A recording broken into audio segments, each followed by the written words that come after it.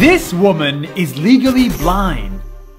But the same woman won a cooking competition and cooked this food without seeing.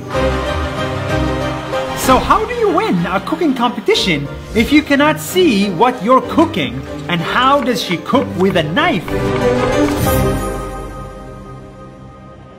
In Texas, USA, I found Christine. Hi Nas Daily, I'm Christine Ha and I won MasterChef in 2012. Christine fell in love with cooking when she was young. But then, around the age of 20, she started to lose her vision. Everything she knew changed, including her dreams.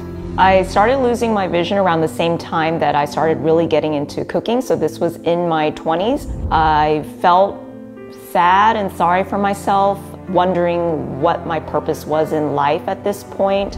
I told myself, well, this is the hand that I was dealt with, so I had to figure it out and try to be a part of society and give back to the world in spite of my challenges. She had to relearn everything, how to walk, how to read, and how to cook without seeing. But she decided if she cannot see, then she has to learn how to cook using taste and sound.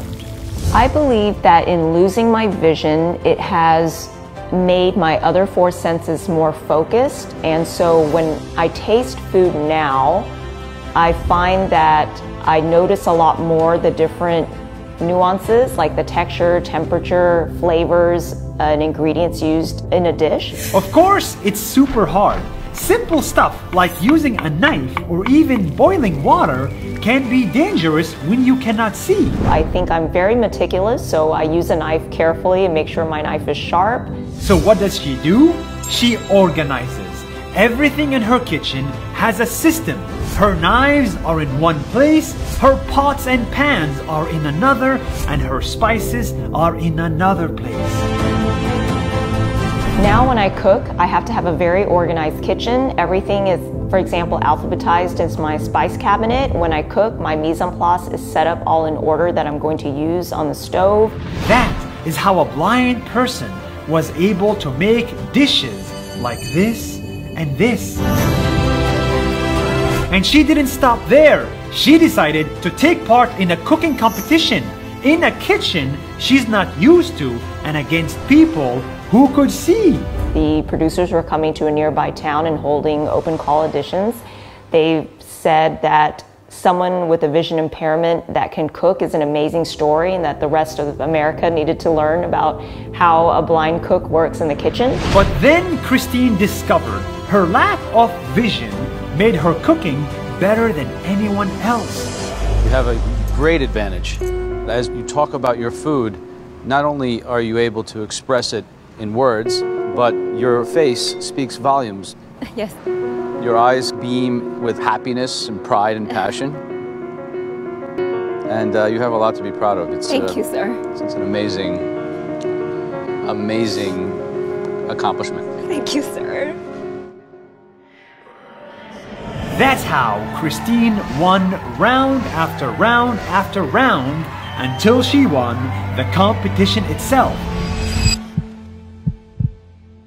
Christine!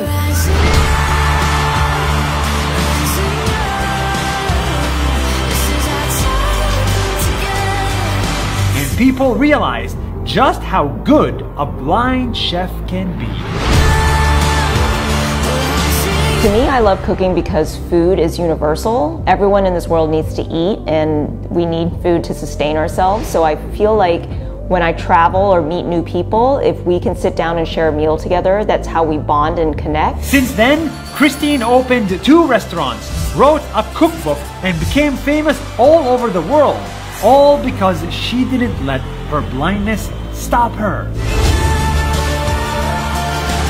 In this world, we're all human beings. We all bleed, we all laugh, and every human being wants to feel understood, loved, respected, and treated with dignity. So if we remember that, I think the world will be a much better place. That's why disabled is the wrong word to use. People like Christine are just differently able.